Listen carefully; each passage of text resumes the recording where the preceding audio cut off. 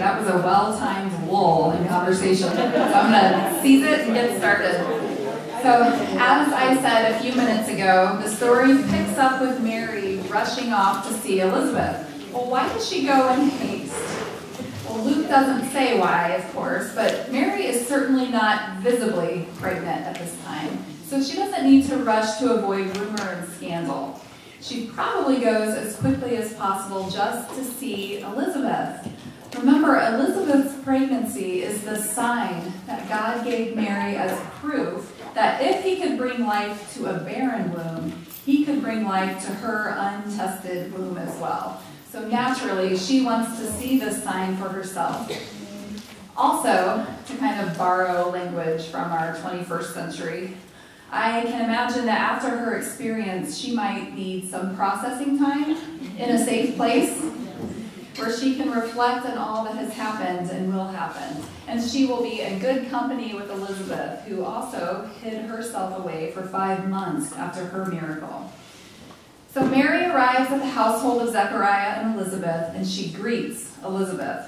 And at the sound of her voice, the preborn baby John performs a little prophetic leap inside of his mother's womb. And just as her baby is filled with the Holy Spirit, Elizabeth is filled with the Holy Spirit, and she pronounces a blessing on Mary and on the fruit of her womb. That's in verse 42. And did you notice how Elizabeth uses the word fruit?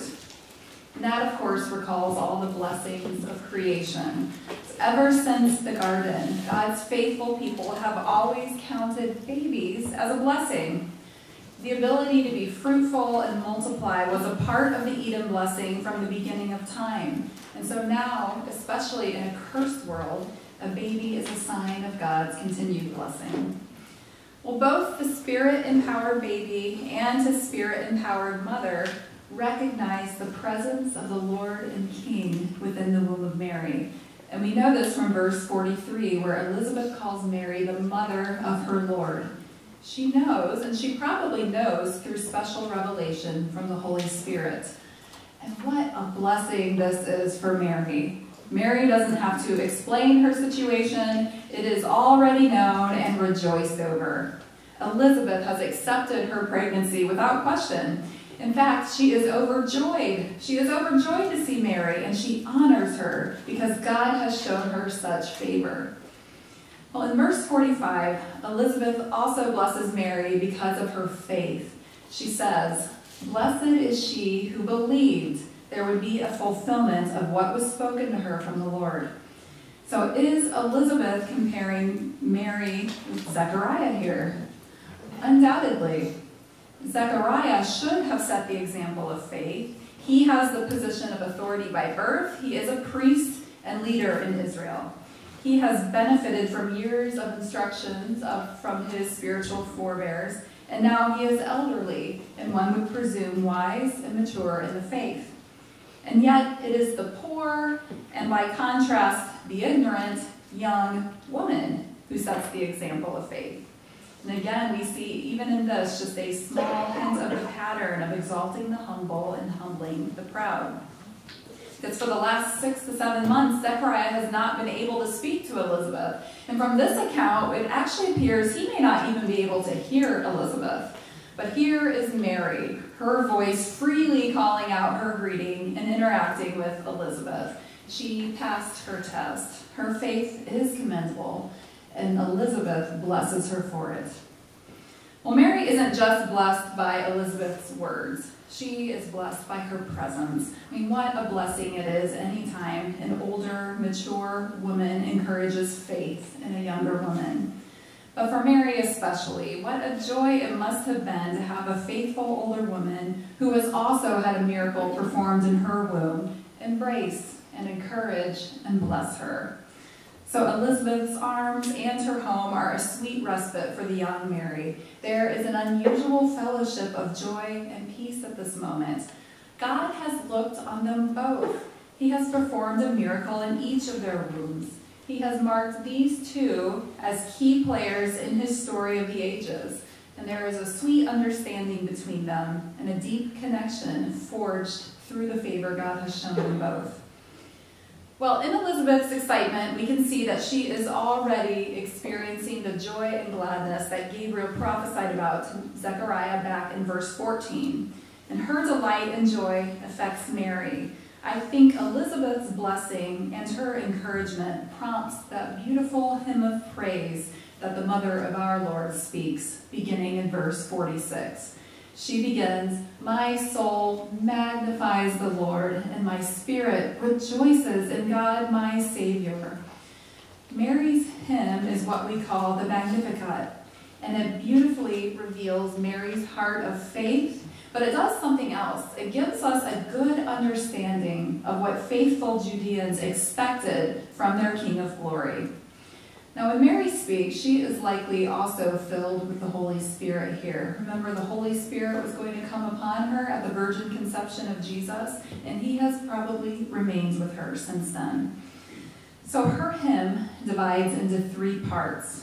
First, there's the first part where she speaks of God's personal blessing on her, the second portion where she speaks of God's national blessing on Israel, and third, she speaks of God's faithfulness to keep his promises. So let's look at the first part. This is in verses 48 and 49. Here she recognizes that the powerful and mighty God has exalted her, his humble servant, so that now all generations to come will call her blessed, just as Elizabeth has just done. And she's right. Here we are, over 2,000 years later, and we are still speaking about the favor God showed Mary. But also, Mary speaks of the pattern of God's story in her life. She has observed this pattern in the old stories, and she is now experiencing it for herself. Humility before exaltation. So Mary delights that the holy and mighty God has stooped to do this great thing for her, a humble servant, unworthy of his notice. Well, she then transitions to the second verse of her hymn in verse 50, where she acknowledges that God has shown and will show this kind of personal intention and favor to all those who fear him across every generation. Well, in the second part, verses 51 and 53, Mary shows now that what God has done for her on a personal level, he will now do for Israel on the national level. He will exalt the humble. Remember, Israel has been in spiritual exile in her homeland, and even now she is in political exile under the rule of a Gentile and pagan nation. So Rome is the current enemy in a long history of oppressive enemies. Rome, those words, proud, mighty, and rich, describe Israel's enemies. So Israel has experienced constant humiliation by their proud, mighty, and rich enemies. And it is their own fault, of course. Their humiliation has happened because of their rebellion against God. But still, historically, they have been an oppressed people. But notice how she contrasts the proud, mighty, and rich enemies with the poor and hungry. Those descriptions are just a nod to the continued judgment of God on Israel. They are not fruitful right now. They are not enjoying the blessings of Eden. They suffer want and need. Instead of ruling, they are ruled. Instead of having abundance, they are poor. Instead of being satisfied, they are hungry. But Mary knows that through the miracle of this baby in her womb, her nation's fortunes will be reversed. And in verse 52, she imagines the toppling of the Roman Empire and the demise of King Herod because her son will be born to crush Israel's enemies. He will take David's throne and restore the nation to greatness. So she imagines, she looks forward to the exaltation of her humbled nation. Now they are poor and hungry, but through Jesus, they will once more be filled. We see that in verse 53. Jesus will bring back the abundance of Eden, and he will give them relief from the curse on the ground, and he will give them rest from their enemies. Well, in the final section of her hymn, in verses 54 and 55, she looks back into Israel's history. She looks back even further than David. She goes all the way back to where God called Israel his servant when he brought them out of Egypt 1,500 years prior to this. And then she goes back another 400 years before that, all the way to Abraham, the father of their nation. So she has traced what God has done for her back to its root over 2,000 years into the past, all the way back to Genesis 12. And she sees that God's callings on Israel and his promises to them find their fulfillment in the fruit of her womb. So she knows what we know. She knows that all the ancient prophecies have led us to her, to this moment in time when the life of the Holy Son of God and human child who will crush the snake is cradled in her womb. God has been faithful, and for that Mary rejoices and she magnifies his name with her hymn. Well, Mary stays with Elizabeth until Elizabeth is about ready to give birth, and then she returns to Nazareth. She's probably 3 or 4 months pregnant by this time when she leaves. But she's young, and this is her first pregnancy, so she can probably conceal her thickening waistline with clothing, but not for long. For now, though, the story stays with Elizabeth because this is her shining moment. In her old age, she gives birth to a baby boy, and her neighbors are delighted for her. They recognize that God has shown her mercy, and they rejoice with her. It's another beautiful moment. We've had a few of these in Luke 1. We find so many reasons to hope at the beginning of our sequel. Faithful Judeans, they recognize when God is working, and they rejoice. And they obediently follow the traditions of Moses. So on the 8th day, they arrive for John's circumcision, the sign that they are still keeping the covenant with Abraham. But during the traditional ceremony, Elizabeth surprises everybody by departing from tradition. The friends and neighbors call this baby his father's name. But in verse 60, Elizabeth corrects them. She says, "No, he shall be called John." And then there's really kind of a comic exchange here. Her friends argue with her. "No, that's not a family name," as if she doesn't know this. And they don't take her word for it, so they go to Zechariah, who not only can't speak, but doesn't appear to hear them. So they're making signs to him, trying to say, "Your wife is going to name him John, but what? He should be named Zechariah." But he communicates that he wants a writing tablet, which they bring to him, and he emphatically writes, "His name is John." He doesn't say, "He shall be called John." No, it's "his name is John," almost like he's already had that name for a few months. Because, of course, he has. God has already named him. Well, immediately, when Zechariah shows his faith by obediently naming his son John, his sign and his judgment is taken away. His tongue is liberated, and the very first thing he does with his newly liberated voice is bless the Lord. Now, there is so much filling of the Holy Spirit in Luke 1. It's like a little preview of the day of Pentecost for Israel, when the Spirit comes and fills everyone who believes. It's like the day of salvation for the Gentiles, when the Spirit will just indiscriminately fill anyone and everyone who turns away from their sins to Jesus. Well, we get a small taste of that filling here in Luke 1. The preborn babies are filled with the Spirit, their mothers are filled with the Spirit, and now Zechariah is filled with the Holy Spirit. And like Mary, Zechariah speaks a hymn. Mary had her Magnificat, and Zechariah has his Benedictus. As a priest and seasoned leader of the people, Zechariah's blessing is much more detailed than Mary's, and he inverts her order in the hymn. He begins with the national picture before funneling down into the personal. So 4 observations about his Benedictus. First, he rejoices because he knows that the birth of John means God is finally returning to Israel.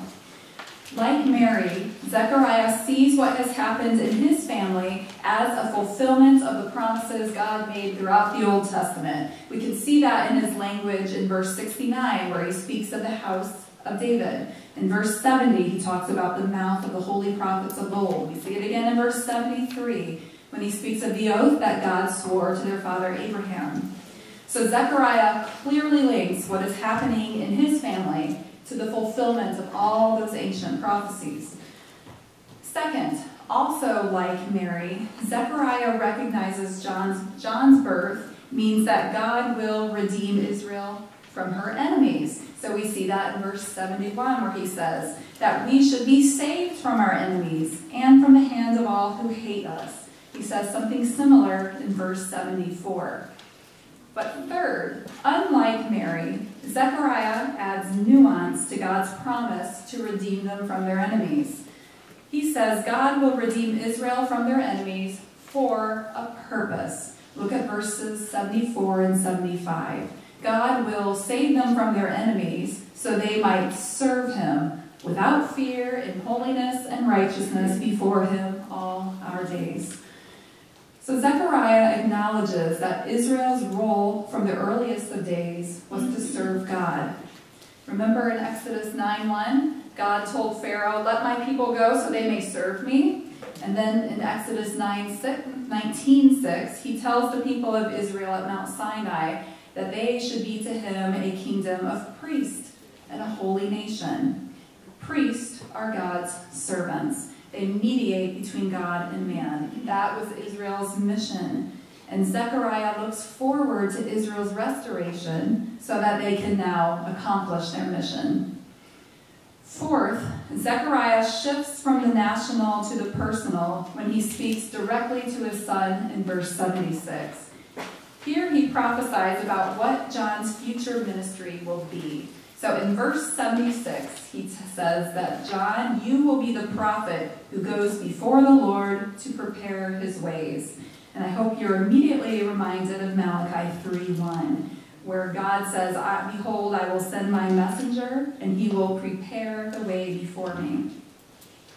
Then in verse 77, Zechariah speaks more specifically of John's mission. He will be the prophet to go before the Lord in order to give knowledge of salvation to his people through the forgiveness of their sins. Here, Zechariah has been reflecting on Malachi 4:6. Remember, this said that the Elijah-like prophet will turn the hearts of fathers to their children and the hearts of children to their fathers. Turning is repentance, and to repent is to be forgiven. So John's ministry is preaching repentance and forgiveness, which is the way of salvation. Zechariah then prophesies about the effect of John's ministry. Israel will repent.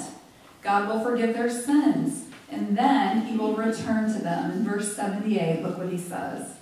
"The sunrise shall visit them from on high, to give light to those who sit in darkness and in the shadow of death, to guide our feet into the way of peace."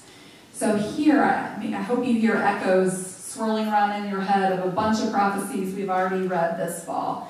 Because Zechariah just kind of conflates multiple Old Testament prophecies about what the King of Glory will do when he comes. So there's an allusion to Malachi 4:2, which says, "But for you who fear my name, the Son of Righteousness will rise with healing in his wings." There are echoes of Isaiah 9:2, which says, the people who have walked in darkness have seen a great light. Those who dwell in a land of deep darkness, on them a light has shined. But we also remember Isaiah 9:7, which speaks of the increase of the king's government and of the peace he will bring. And then finally, there are whispers of Micah 5:4 and 5, which prophesies again of the peace the King of Glory will bring them. It says, "And they shall dwell secure, for now he shall be great to the ends of the earth, and he shall be their peace." So as you can tell, Zechariah has not been idle in his silence. He has been schooled by the sign God gave him, and he has not stubbornly hardened his heart. Instead, he has responded with faith and now with rejoicing. His Benedictus has all the marks of several months' worth of meditating on the Old Testament prophecies. He believes God's words, and he rejoices in them. And so all the rest of us who have ever doubted God's promises can take heart.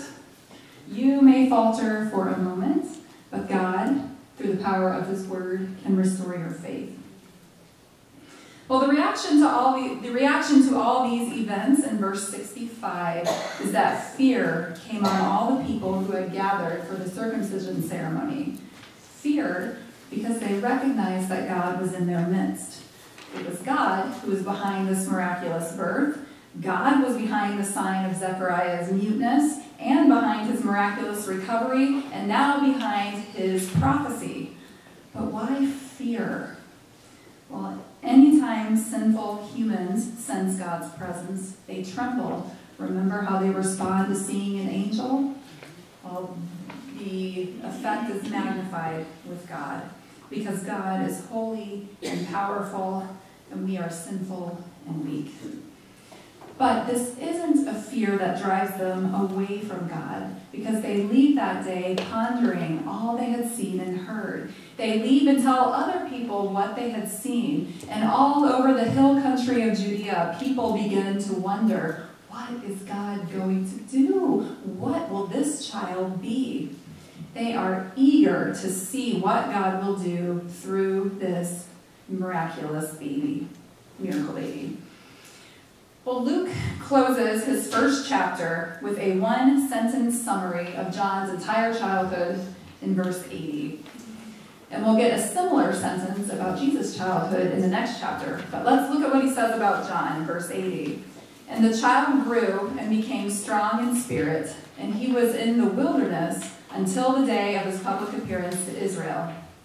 So even in that one sentence, Luke makes two allusions to Old Testament prophets. So back in Isaiah chapter 40, verse 3, Isaiah prophesied of a voice which would cry, "In the wilderness, prepare the way for the Lord. Make straight in the desert a highway for our God."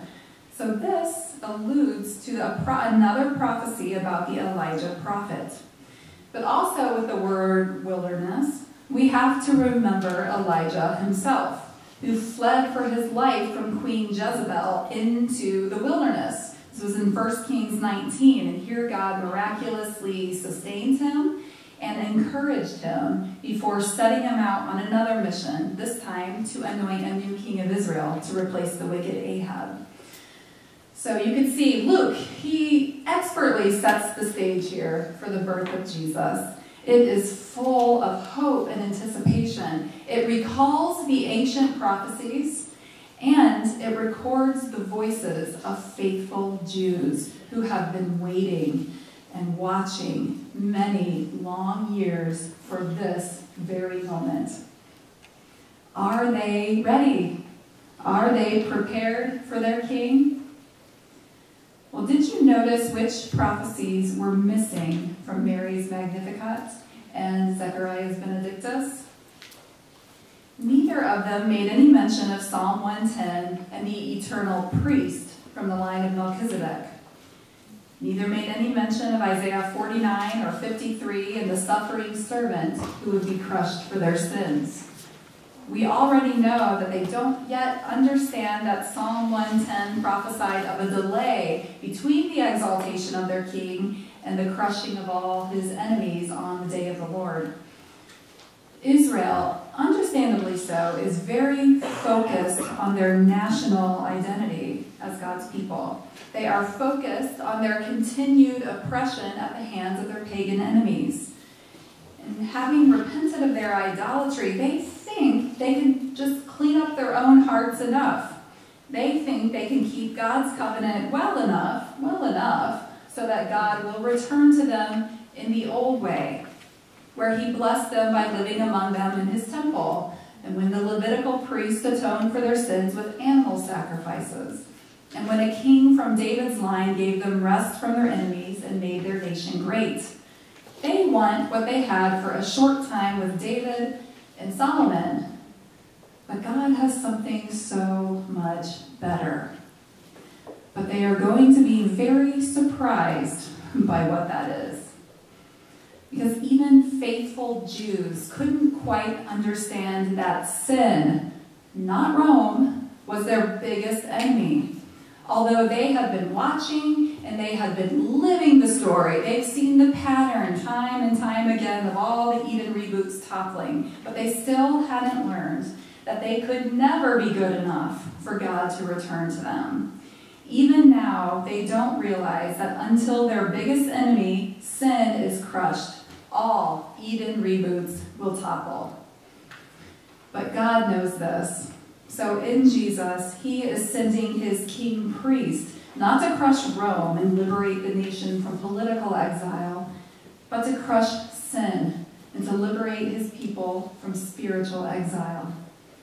And the challenge for Joseph and Mary and for Zechariah and Elizabeth and even for John is to prepare room for this king who will surprise them time and time again.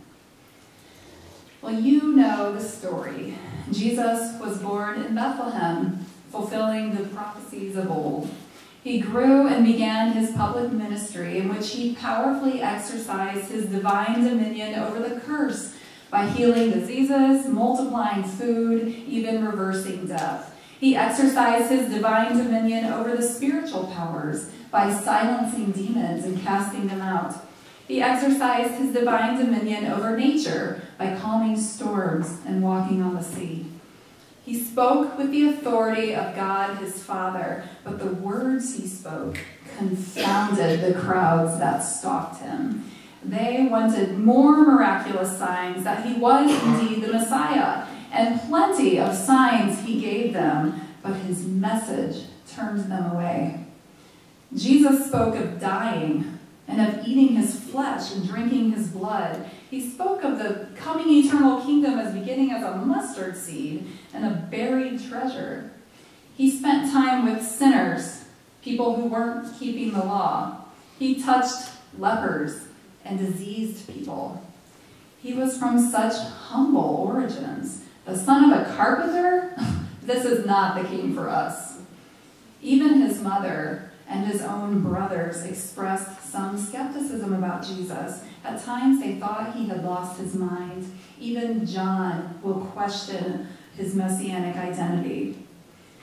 But do you know who will rearrange their lives and prepare him room? A Roman soldier, a Canaanite woman, a Samaritan adulteress, Jewish traders who work for Rome, prostitutes, the formerly demon-possessed, and all other kinds of disreputables. The ones who know just how enslaved to sin they are. It's the ones who have been trying to keep the law who will struggle the most to make room for this king. Well, by and large, the people of Israel rejected Jesus, just as they had the prophets of old. They didn't like his words, they didn't like his claims, and so they plotted his execution, unwittingly performing the very deed that would save many of their souls from their worst enemy. By nailing Jesus to a cross, they ignorantly fulfilled the ancient prophecies about the suffering servant who would pour out his life as an offering for them. By crucifying Jesus, they made him king. The placing of a crown of thorns on his head was a gross parody of the glorious reception Jesus received when he ascended into heaven's throne room to be crowned by his Father. Israel killed the King of Glory, and they killed him in the most humiliating and excruciating way by hanging him on a cross, the punishment reserved for the very worst of criminals. And his mother and his followers despaired that all hopes for a restored Israel were lost forever. But then, in the biggest reversal of the curse yet, this man who had never sinned, God raised from the dead, forever crushing the power of sin and the curse of death. At the cross of Jesus, and at his empty tomb, a new mass exodus took place. As God redeemed his people, not from Egypt, not from Babylon, and not from Rome, but from the dark domain of the snake. And all those who humble themselves at the foot of his bloody cross and call on the name of King Jesus, God now frees from slavery to sin and from the curse of death.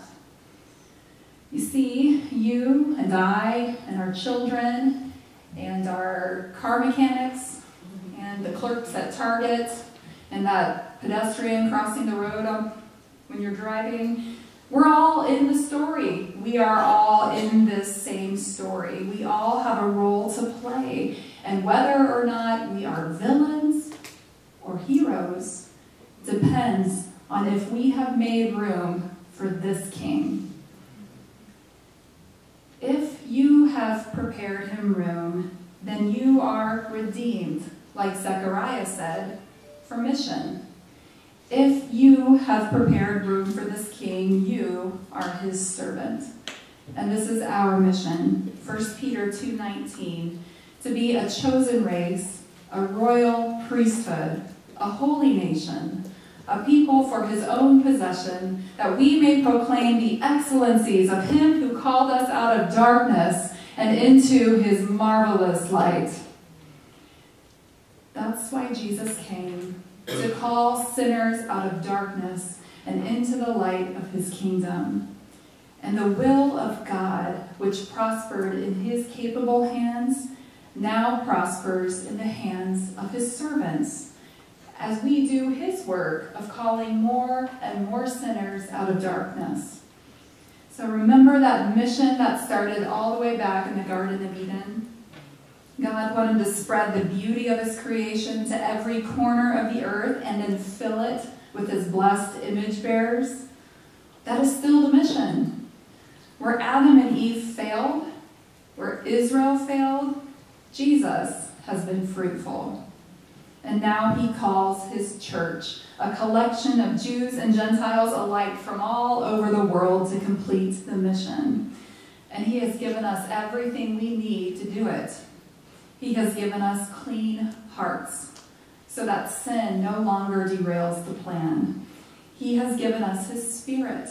As his glory filled the tabernacle so many years ago in the wilderness, his Spirit now fills his purified people on earth, so that we can carry on the mission in the presence of God. And he has given us the promise of fruitfulness. 1 Corinthians 15:58 says, "Be steadfast, immovable, always abounding in the work of the Lord, knowing that in the Lord your labor is not in vain."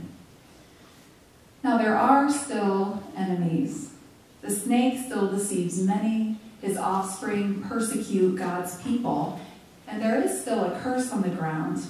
Those enemies won't be finally crushed until Jesus returns to claim his people and to redeem all his creation. While he waits to return, his kingdom is growing. So what began as a mustard seed with the work of his people will spread into every corner of the earth. Jesus reigns. He will return to crush his enemies. He will reverse the curse and redeem all of creation. But for now, he waits. And we wait. We wait here in this cursed world, which is only the land of our sojournings. Like Israel, we are only passing through this wilderness onto the promised land. And in the wilderness, we will walk the same path that Jesus walked.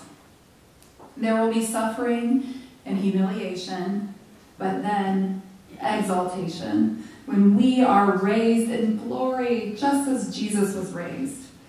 Humility before exaltation, that is the pattern. It was Israel's story, it was David's experience, it was the king's path, and so it will be ours. But it is a path we don't walk alone.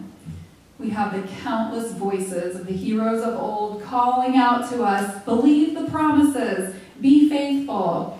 We have the footsteps of Jesus to follow in. We have his Spirit empowering us at every step. And we have each other to help one another on to God.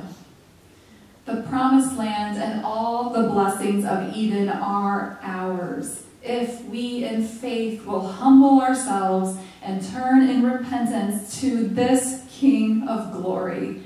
He is coming again. Prepare him room.